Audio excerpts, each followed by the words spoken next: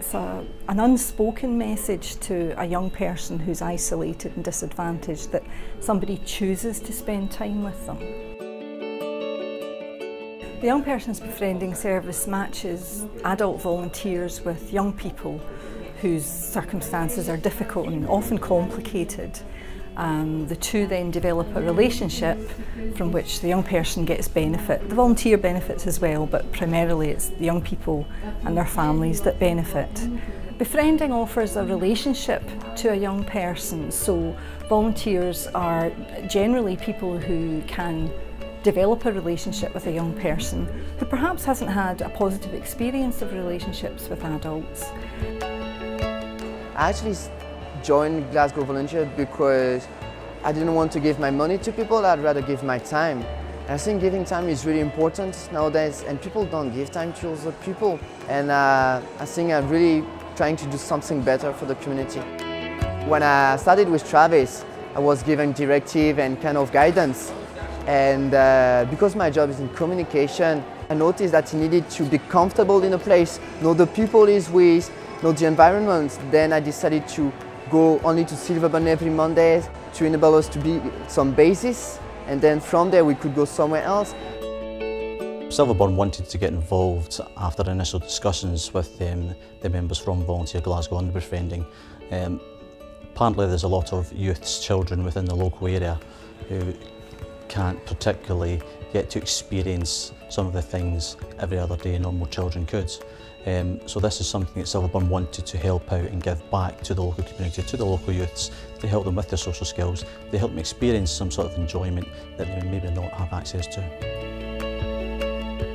I like coming to Silverburn because it's a social area where I can buy stuff and like drinks and ice cream while I'm playing cards with my befriender.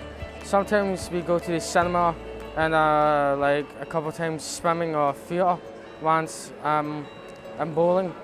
I like befriending because I had nothing to do. I was always inside, so now I get to go out on Mondays and a couple of other days. So I'm not just inside doing nothing.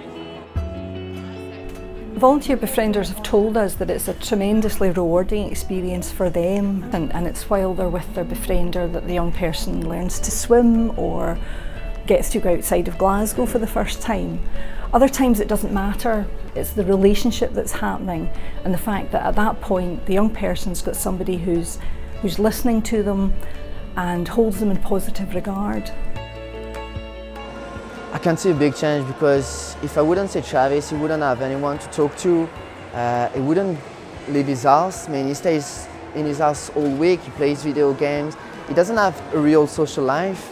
So coming here every Monday with Travis, having an ice cream, playing cards and having a little bit of banter, give him this little positiveness in his life, and now I feel like he's more open to people. The befriending service is open to young people aged between 8 and 18. We've got people like Pierrick who volunteer as a befriender. We've got people who offer skills in admin and IT, group work and photography. We've also got organisations that help us out. Silverburn Shopping Centre have been very generous. They funded a day out to the safari park for young people. They've also offered quiet space for befriending matches, and that can be very important. The fire service has also provided quiet space for befriending matches, and they've accommodated tours of the fire station, which is very exciting for people. We've had support from 2 hotels, one of which offered a visit for a befriending match to their kitchen, which was tremendous for the young person because he's looking to become a chef. So people support us in all sorts of ways. If you think you have something that you could contribute, then please get in touch with us. You can contact us by phone or email, or you can pop into the office. We'd be delighted to speak to anybody who feels they've got a contribution to make.